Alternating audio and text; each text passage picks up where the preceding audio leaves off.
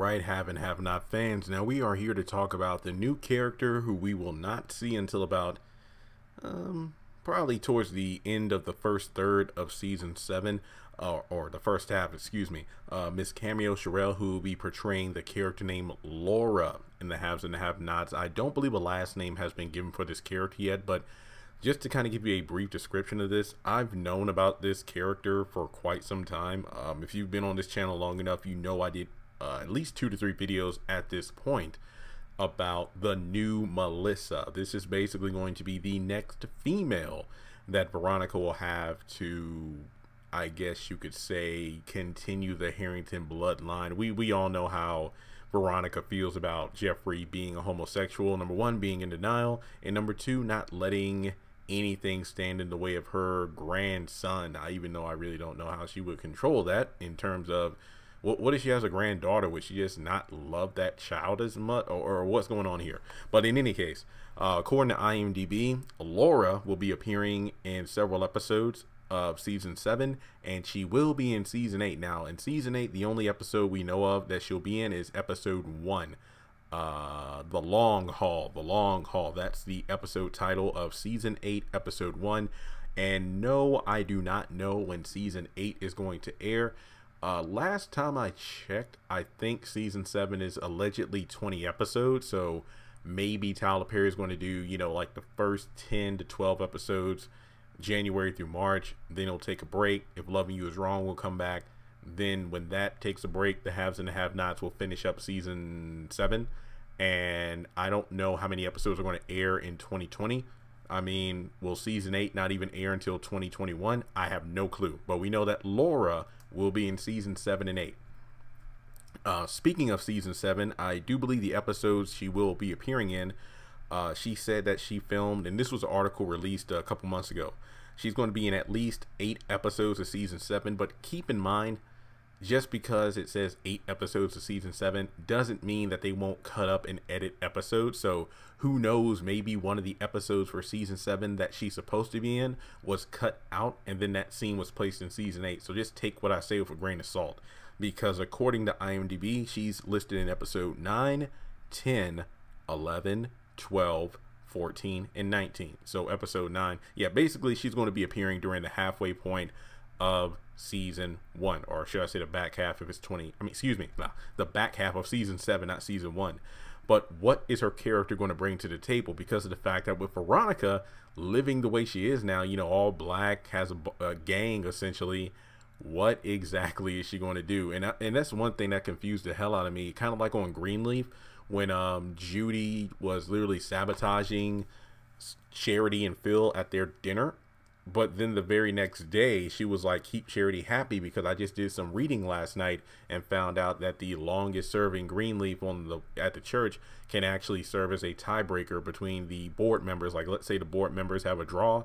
The longest tenured Greenleaf can come in, pick a side, and boom, the tie is broken. Because I'm like, well, Judy, if you successfully sabotage Charity and Phil at that date or that dinner, then how in the world would you have expected Phil to get Charity back on his side to make that tiebreaker vote? So the same thing with Veronica. It's like, okay, you said clean out the house. You heard that Jeffrey was in the house because they were going, Jeffrey. Then why would you still continue on with your plan to get Jeffrey to get a girl pregnant? So I don't know.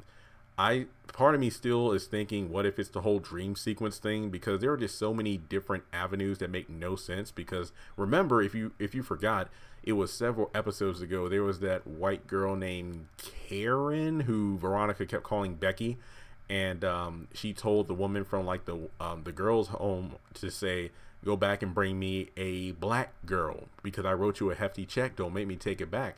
So basically that's her plan, to get a young lady, black, to come into her house, to kind of be like her mother or sponsor, if you will, and get knocked up by her son. So I'm wondering, will Veronica clean up her act, so to speak, to show Laura, you know, a good time, if you will, or will she continue to be the bad bitch that she's portraying herself to be now? I have no idea how this is going to turn out, because I really do think that Laura might not be everything that Veronica hopes that she is, because on paper she might seem like the perfect applicant to be her future daughter-in-law, but that doesn't mean Laura isn't from the streets, that she doesn't have a few tricks of her own. Who knows? Maybe she already has a man. There are so many different things that can go down with this. Could she possibly scam Veronica, you know, steal from her, kind of like RK did, but not get caught? So we'll just have to wait and see. Will she be unruly like Melissa after the car wreck? So I'm excited to see what Laura brings to the table. And like I said, she will be appearing in several episodes of season 7 as well as season 8. So she's not going anywhere anytime soon. Now, with that being said, make sure you hit me up on social media. Links are in the description below. Also, make sure to follow me on Instagram more than anything else, due to the fact that, you know, I do giveaways on Instagram from time to time. And if you want to donate to the channel, there's a link to PayPal in the description as well. Hit that subscribe button. We are closing in on 98,000 subscribers, and I'm pretty sure the closer we get to January the 7th, the more haves and have not news you'll be getting on the channel, because as soon as I get the news, I'll definitely do a video on it, if the news is worthy of a video. But it seems like yeah, within the next few weeks we're definitely going to be getting back to normal, if you will.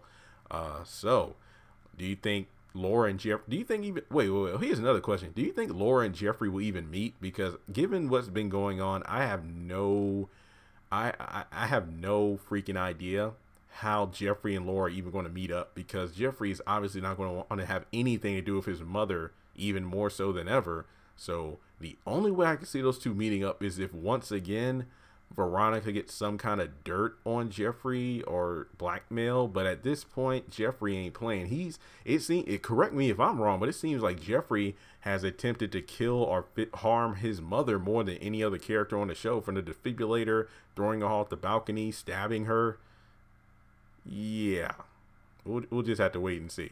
So once again, guys, thanks so much for tuning in, and I'll catch you all in the next video.